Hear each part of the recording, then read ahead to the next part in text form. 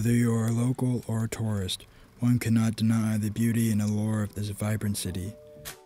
The people are warm, the food is flavorful, and with a rich history, it's no wonder San Antonio is considered as culturally significant as it is today. Since you clicked on this video, it's fair to assume we're in agreement. Naturally, you may want to photograph the Riverwalk and its surrounding areas. Well, rest assured, you're in the right place. Here's 5 tips and tricks for better pictures of downtown San Antonio. 1. Composition is everything. Before proceeding further, I should first establish some basic vocabulary. Don't worry, this isn't intended to be a comprehensive overview, but I promise, by the end, you'll be that much more knowledgeable and well equipped for a quick photo op. Let's start, shall we? In photography, a subject refers to the primary object in view. This could be a birch tree, a blue jay perched on a bough, or a person bird watching. The point is, in this scenario, the possibilities are endless. Now, once you establish your subject, you need to think about composition. Composition refers to the arrangement of visual elements in frame. One useful technique is the rule of thirds. Imagine 2 vertical lines and 2 horizontal lines intersecting along the image. This may be a little difficult to visualize. I'm going to go ahead and return to the blue jay bird watching example. Put simply, if you place a subject center frame without directing attention toward the focal point, it could be potentially boring and flat. Whereas if you place your subject in the right third of the photo, for instance, it creates an interesting image, as seen in an example. Thankfully, the iPhone has the grid lines feature. To turn it on, you have to go to your settings, scroll down, click on camera, and unlock grid. It's as easy as that. 2. Add depth and dimension. Adding depth is another useful way to capturing compelling photographs. There are plenty of techniques you could employ to create a sense of depth and dimension, however. If I provide an explanation for each individual technique, I fear it might turn into an exhaustive list. So instead, I'll spare you and just go over a few examples. Leading lines are an excellent compositional technique. It is especially useful for architectural and street photography. As the name suggests, it leads the eyes, guides the viewer's attention center frame, though leading lines are best understood in practice.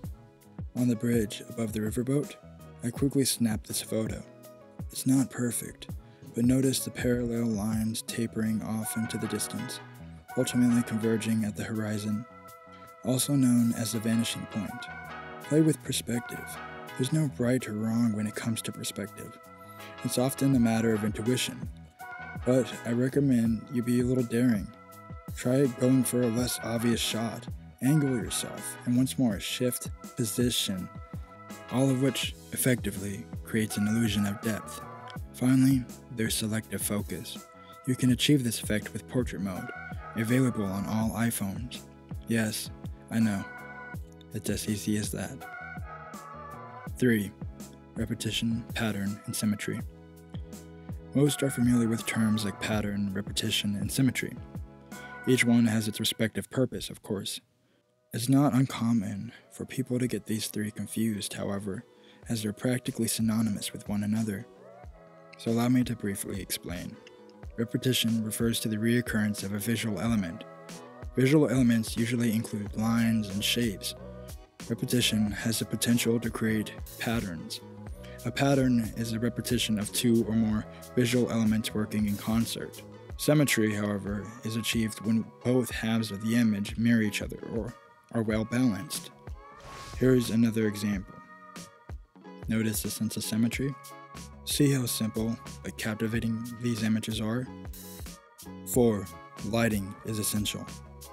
Since you're outside, you have to rely on natural light, which, if you're asking me, is not necessarily a bad thing, though it does come with its challenges. That said, you have tons of options. You can use artificial light, whether that be from your flash. In the event that your photo is underexposed, you can adjust the exposure by tapping a finger. A sun icon should pop up. Slide up and down on the scale until you achieve the desired effect. You can adjust the f-stop, which all helps control exposure. 5. Have fun and experiment. We all heard the saying, rules are meant to be broken. While this phrase is without a doubt cliche, it stands true. I should emphasize, in order to break a rule in a thoughtful way, you need to first have a firm grasp of it and understand what you're doing. That aside, I strongly encourage everyone to have fun, experiment a little. Sure, there are proven techniques to create interesting photos, but photography as a whole is less of a science and more of an art. If you found this video helpful and took some photos of the San Antonio Riverwalk yourself, please share it on social media and tag us. Consider liking this video and subscribing to Nowcast SA. Thank you.